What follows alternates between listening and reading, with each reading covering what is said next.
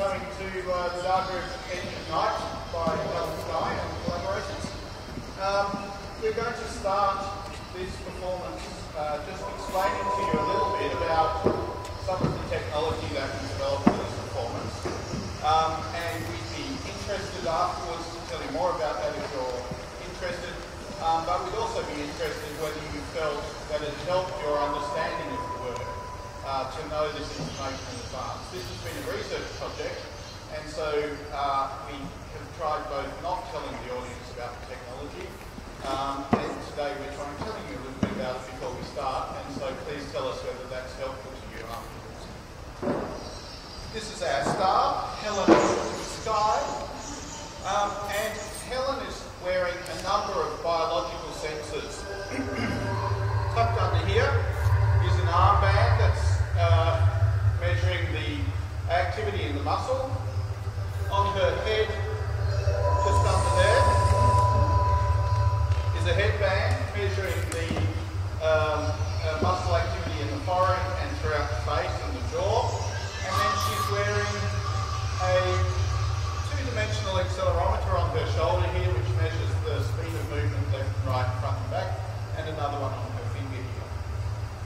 Quite a lot of the sound that you'll hear during this performance is generated by Hellen's movement and activity of these muscle groups during the show, and the sounds that you can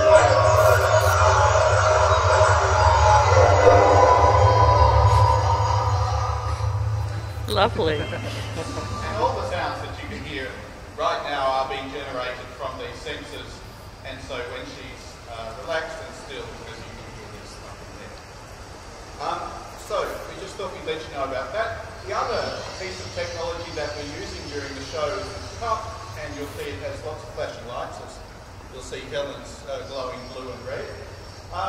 And the cup has a three-dimensional accelerometer in it, and you can see data up the back there coming from this cup. So as I turn it upside down, you'll see the Z-axis at the end change, back up the other way, and so on and so forth. Now Hellen's using this cup during the performance to steer images around the space, and in future developments of the work, it'll be used to bring together all kinds of possibilities in the show, and to be a sort of non-linear navigation for the performance, so that we won't have a set structure for it. I think that's all we need to say. So I'm sure you will enjoy the show.